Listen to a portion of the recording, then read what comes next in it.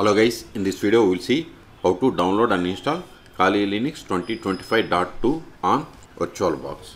First go to Kali Linux official website and download. So official website is kali.org. Hit enter.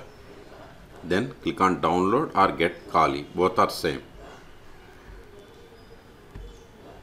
See here we have the two types, installer images and virtual machines. Okay, installer images means it will give complete control over the hardware access. Okay, this is pre-built image. Okay, so it is up to you. I'm going to download the Kali Linux IS1 download. So click on installer images, then scroll down. If you want download older versions, you have to click on this Kali Linux releases. Okay, scroll down and see here we have the ARM64 and x86 64-bit. Okay, so click on and see here we have two options, direct download and torrent download. If you want direct download, you have to click on here. If you want to download by using torrent link, you have to click on here. I am going with direct download. Click on it. See, download started. Go to download. See here its size is 4.2 gigabytes. I am cancelling this one because I have already downloaded Kali Linux 2025.2 ISO image. In your case, wait until download completes. Once download is completed, then open VirtualBox. If you want to install VirtualBox on your machine, then search for my YouTube channel how to install Kali Linux VirtualBox on Windows or Linux operating systems.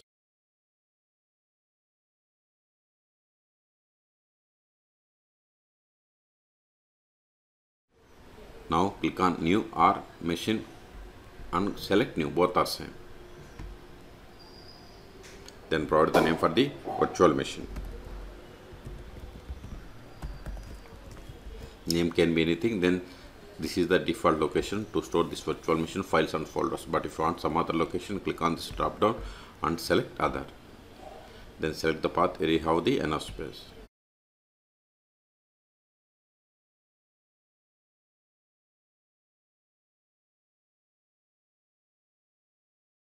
Then select the downloaded ISO image. Click on drop down and select other.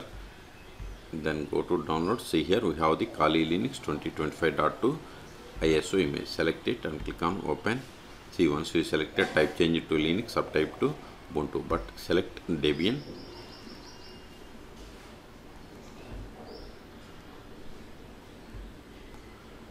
Debian 64-bit. Then hardware. See, by default it has selected 2 gigabytes. I am going to give 4 gigabytes. Number of CPU cores 2. Hard disk I am giving 50 gigabytes. This hardware and hard disk are based on the availability. Then click on finish.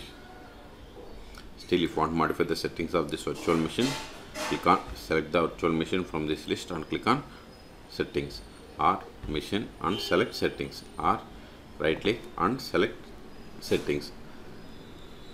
All three options are same. Okay, if you are okay with all the settings, then click on start.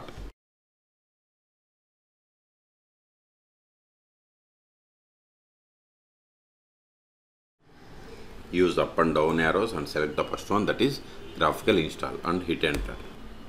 Select the language and click on continue. Select your location from this list. If you are unable to find, then select other. Then click on continue. Select keyboard key map. I am going with American English. Click on continue.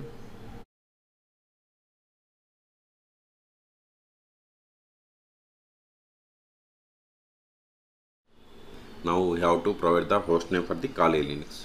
This is the default one. Okay, you can change later also. Then click on continue. If you have an existing domain name, you can provide domain name. Otherwise, keep it as blank and continue. Now we have to create or set up user. I am giving user full name as R2 Schools. Then click on continue. This will be the username. Set the password.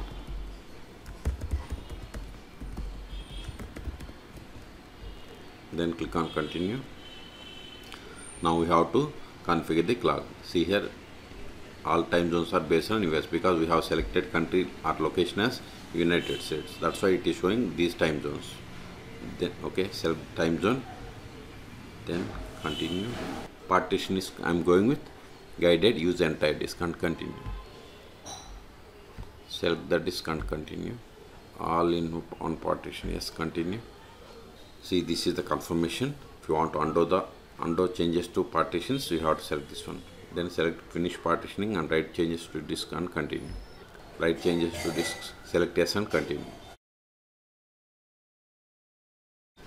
Now software selections, by default it has selected desktop environment, XFCE and collection of tools, top 10 most popular tools, defaults. Okay, so if you want like Genome desktop environment, you have to select this one, and XFCE is the default desktop environment, like KD, Plasma, or whatever you want you can select.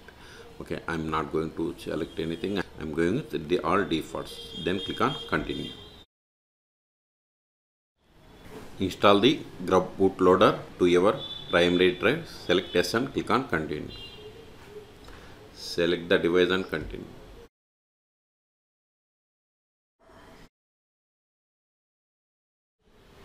See, installation is complete, so it is time to boot into your new system. Make sure to remove the installation media so that you boot into new system rather than restarting the installation. Okay, so go to VirtualBox. See here, optical drive is empty. If it is not empty, click on it, then remove disk from the virtual drive.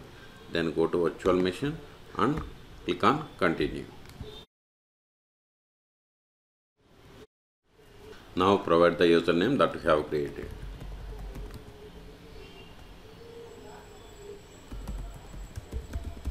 Then hit enter. Now double click on this virtual machine to get the full screen. See, you got the full screen.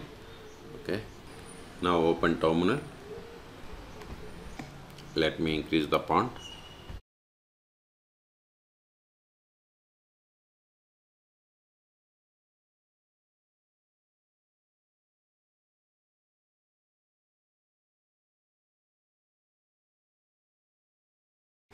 Now verify the version that we have installed. More /etc os-release. See, we have installed Kali Liunx 2025.2 and its ID is like Debian. Okay, the first step after connecting to Kali Liunx is we have to update the packages. Sudo apt update & sudo apt upgrade. Hit enter. Provide the password of sudo user. Hit enter. See, it is going to upgrade these many packages, uninstalling one package. Type Y for confirmation and hit enter. Okay, now go to application menu. See, here we have the different sections, so this will take time. So in this video we have seen how to download and install Kali Liunx 2025.2 on VirtualBox. Okay, for more tutorials please subscribe my channel. Thank you.